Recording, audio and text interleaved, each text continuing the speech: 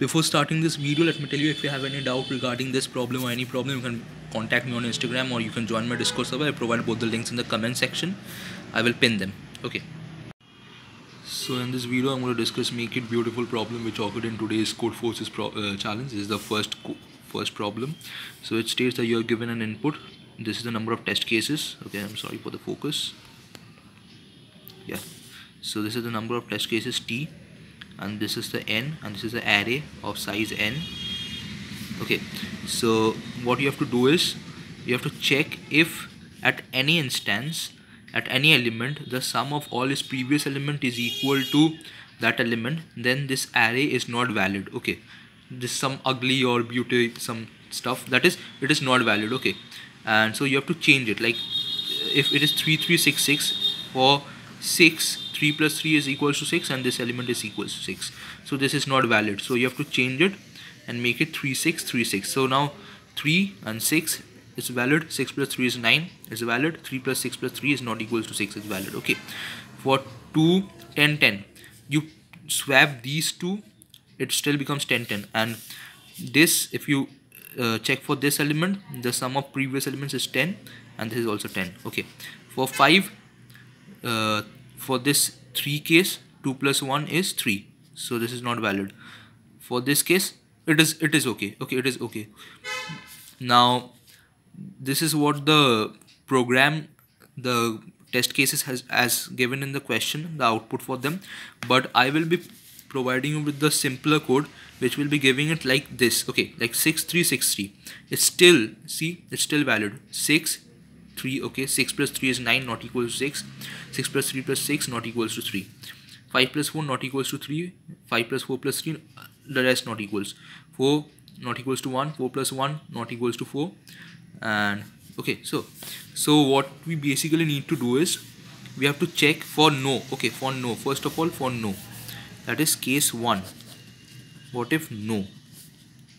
If all elements are equal, then no. Okay, else case 2 is, this is else. Okay, else case 2, that is yes. Now if it is yes, you have to sort array sorted in descending order. Okay, descending order. But are we finished? Are we finished? Like in this case, if we sort this array in descending order, this 144, it becomes 441, right? Now see, for 4, this 4 is over here, right? So this is not a sufficient condition, right? This is not a sufficient condition. So in this case, after we have done sorting it in descending order, now we have to perform one operation, that is let k is equals to 1, and while ARR of k is not equal to ARR of 0, okay, we are going to go k plus plus, and then swap ARR of 1 and ARR of k. So let's check this out.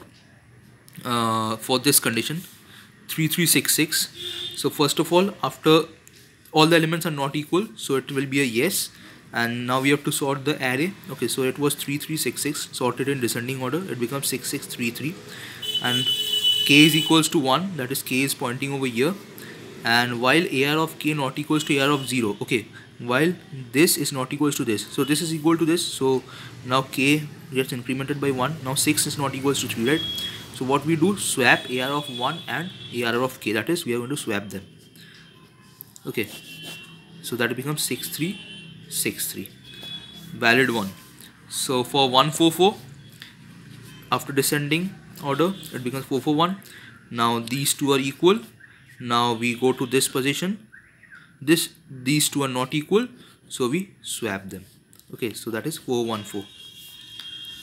This is a valid thing. Okay, this is basically based on the logic that if we apply descending order on any array, the sum of the previous terms can never be equal to that term, right? Until and unless it can be equal only for the second element. if the first and second element are equal. That is, we are dealing in this condition. And if it's not equal, then it's not a problem. We can sort it in descending order and we are done with it. Like, let's say if it's in descending order, so this the array would be A, B, C, and A is greater than B greater than, sorry, let me write it clearly, A, B, C, D, dot, dot, dot, okay, and this is greater, this is greater, this is greater. So A is greater than B, A plus B should be greater than C also, A plus B plus C would be greater than D also, but there is one exceptional case, that is if it is A, B, C and dot, dot, dot, okay. So in this case this is greater but this is equal, right? So in this case only for this one it will be equal. Now if we would have checked for, if we would have given A over here also, there won't be a problem, because A plus A, that is 2A, is not equal to A. Now for this, A plus A plus A, 3A not equals to A. So this is the condition where this no condition comes, okay. So if all the elements are equal, okay, dot, dot, dot, A, there is no possibility that we can remove this ambiguity from this position, okay. It will be obviously equal to this. If it's not so, we sort it in descending order and then swap AR of 1 and AR of k. Okay, so the main portion of the code was, if all elements are equal, then no.